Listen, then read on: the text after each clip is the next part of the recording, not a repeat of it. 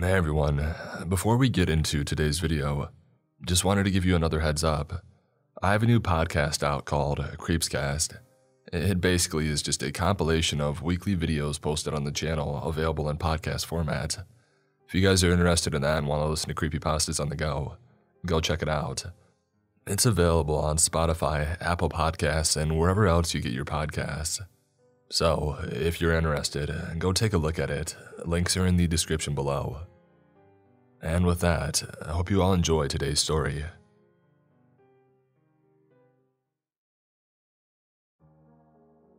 My collarbones finally healed and I can type comfortably. So, here goes nothing. My muscle memory feels expired, so this may be shorter than I would like. I have nothing to complain about, however, because my life was very nearly cut short last November. With the pandemic around, obviously, I was starved for human interaction. So, when my friend invited me to her kid's birthday party at her parents' house, I accepted. It was an hour-long drive up and around the hills, one way. I filled my drive there with my favorite music, and I tried to ignore the smell my engine emitted. I was going to ask a mechanic about it that next week. It was a fine drive, and the party was pleasant. I arrived at 6 p.m., and the kids were put to bed at around 9 p.m. With the kids in bed, and my friend rightfully exhausted, I said goodbye to everyone, and I began to head out. I hugged all of the people, said some "see you later" phrase, and jumped in my death trap of a car.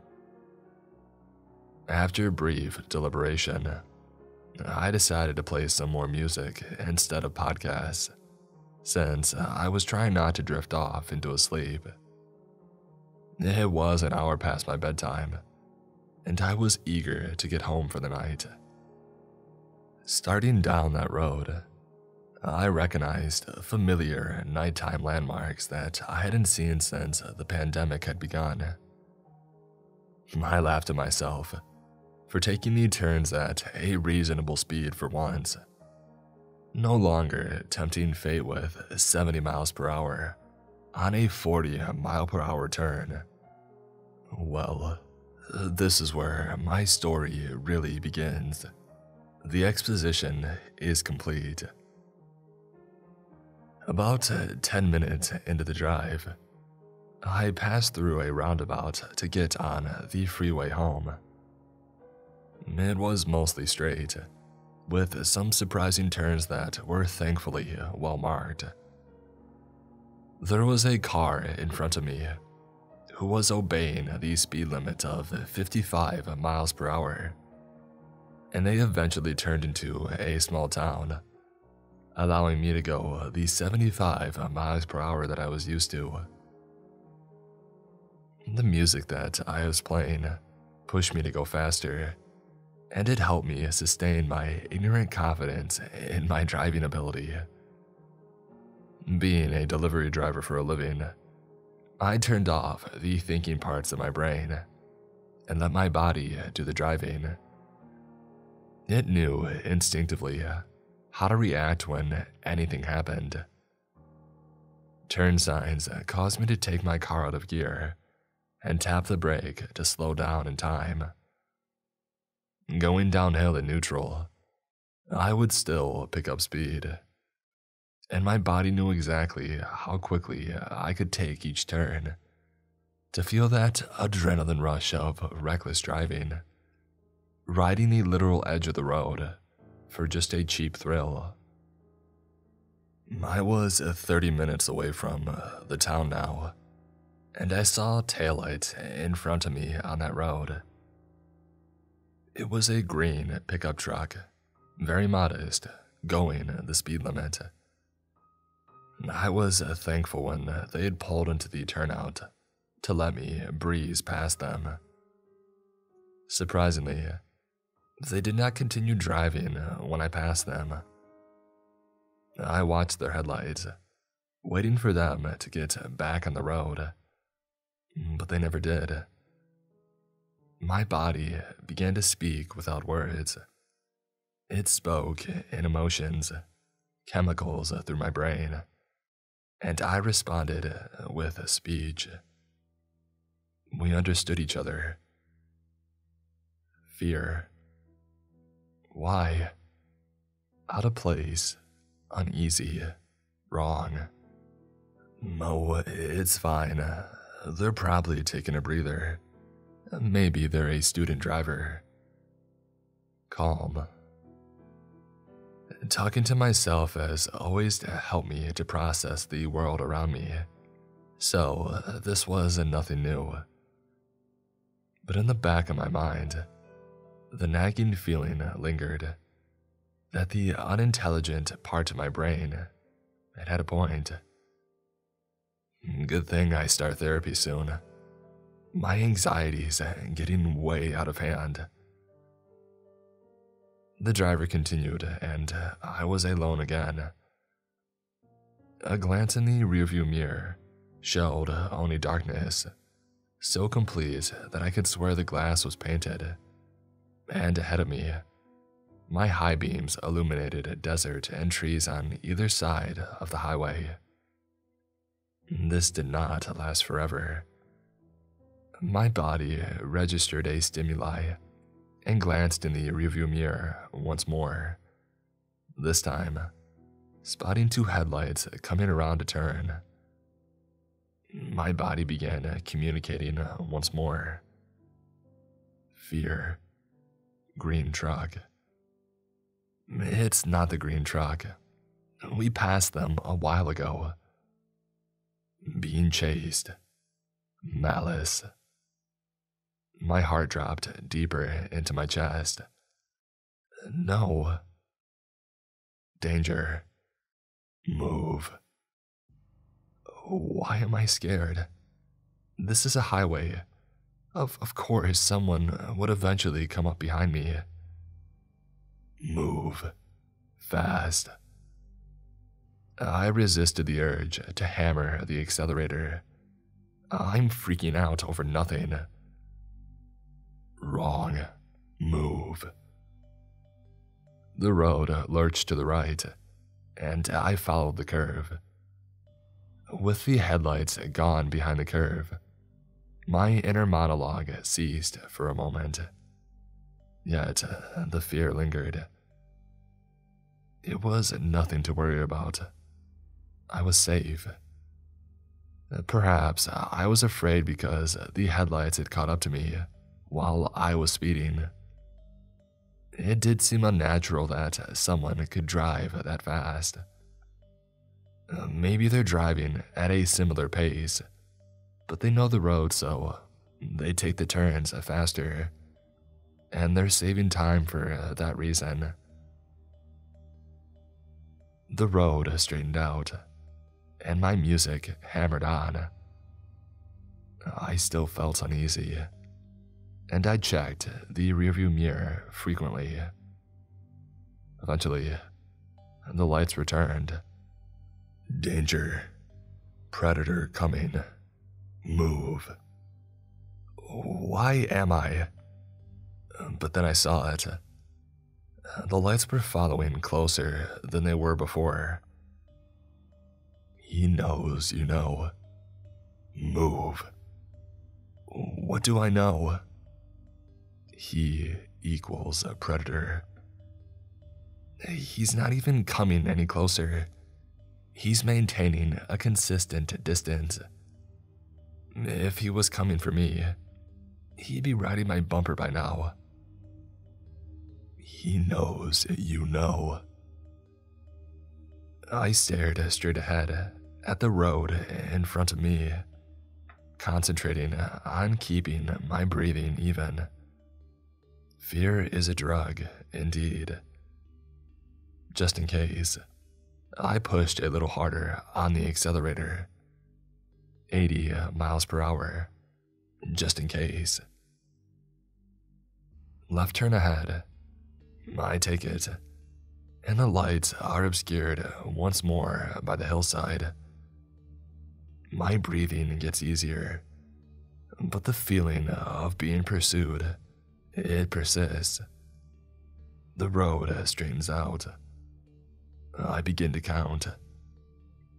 1, 2, 3, 4, 5, 6. Boom. Headlights. Move. Oh, relax. Look. 6 seconds of distance. Remember that. My body kept insisting that I listen to my flight response, which was now ramping up.